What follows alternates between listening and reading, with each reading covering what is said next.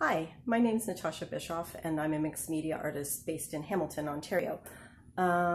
Mixed media is the use of many different medias within art, such as painting, drawing, sculpture, two-dimensional work, three-dimensional work, all combined together. I do drawings on their own sometimes I paint on their own, sometimes I build things, but more often than not, for me, the thing that I love to do is combine all three. So if I have a piece of paper or a canvas, I'm likely drawing and painting on it at the same time. And if I'm building something out of wood or metal, I'm also going to paint and draw on it. It's just my thing.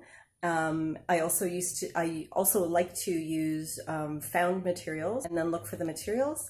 I often find things and then turn it around and make something out of those things that I found.